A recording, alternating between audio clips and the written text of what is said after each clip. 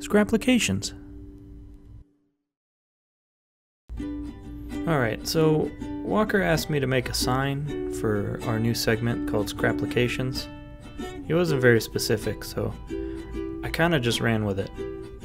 I made a bunch of different letters in a bunch of different fonts and a bunch of different styles to kinda drive the point home that we're making a bunch of weird, crazy projects off of our scrap material.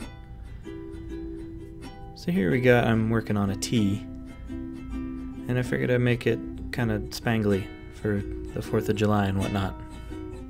There you go. Just give it a white outline, and it's good to go. And into the box. Now I needed something else to engrave on. That'll work. Hey, what you doing with my rock? Now that I got this rock, we can engrave a new letter on it. And what better letter to engrave on a rock than R? You know, like for rock.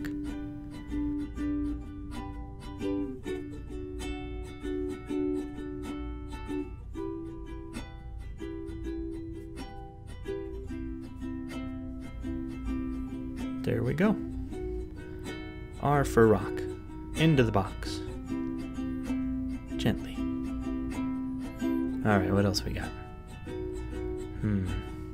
Yeah, this would work.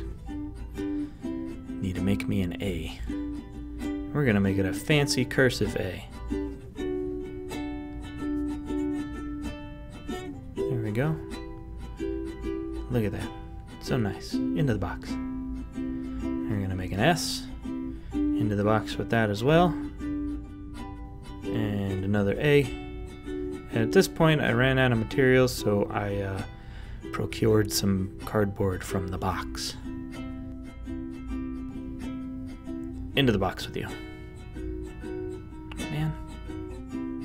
Alright, found some more plywood. Doesn't want to stay down.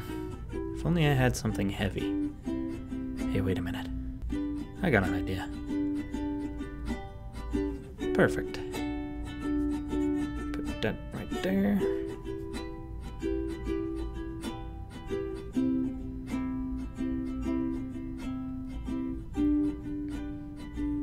Cut out some fancy ovals.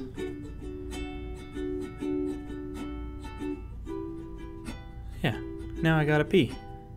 No, not like that.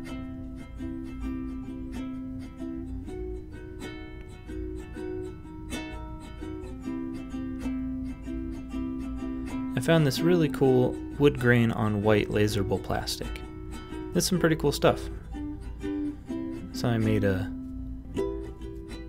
periodic table element card for it. And that's the C.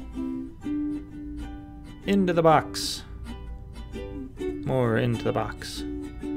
I tried to make sure that everything looked like it was from a different project. Now I had to make another I. Wait a minute. This looks like an I. I'll just use this. Into the box. And then for the last letter, we have an N that I made a stencil with.